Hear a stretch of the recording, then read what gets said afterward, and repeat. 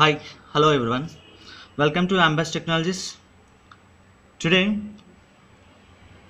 we are going to see automatic board cleaning system using microcontroller. This project is automatically erase the board using simple single button, and here we are using some simple gear mechanism and one 100 rpm DC motor, and this is sliding door mechanism. So this is very user friendly, and its movement also very freely. See how it is working.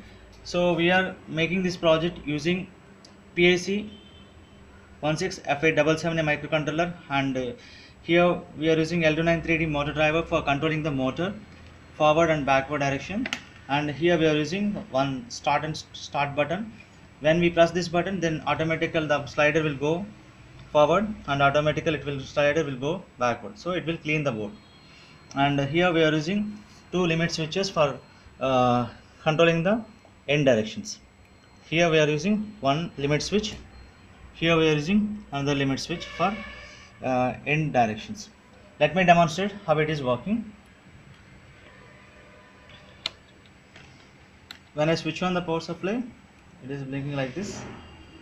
So when I press this button, start button,